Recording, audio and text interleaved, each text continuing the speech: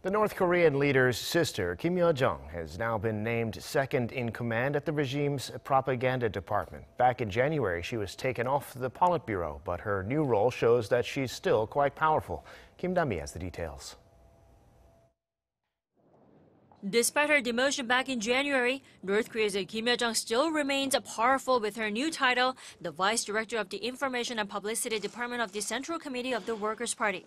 In fact, her new status is exceptional, given that the department is one of the regime's core divisions that represents the regime and its socialist ideology.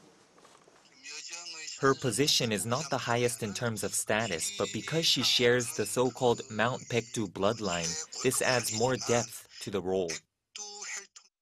Speculation about her position had been rife, but the North state-run news agency officially confirmed her new status for the first time on Tuesday.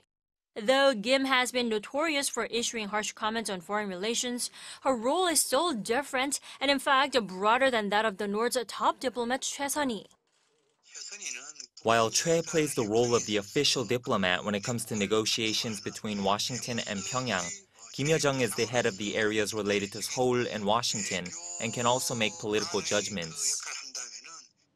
On Tuesday, Kim slammed South Korean President Moon Jae-in for his remarks on the North's missile launches, saying his sentiments reflect Washington's gangster-like logic.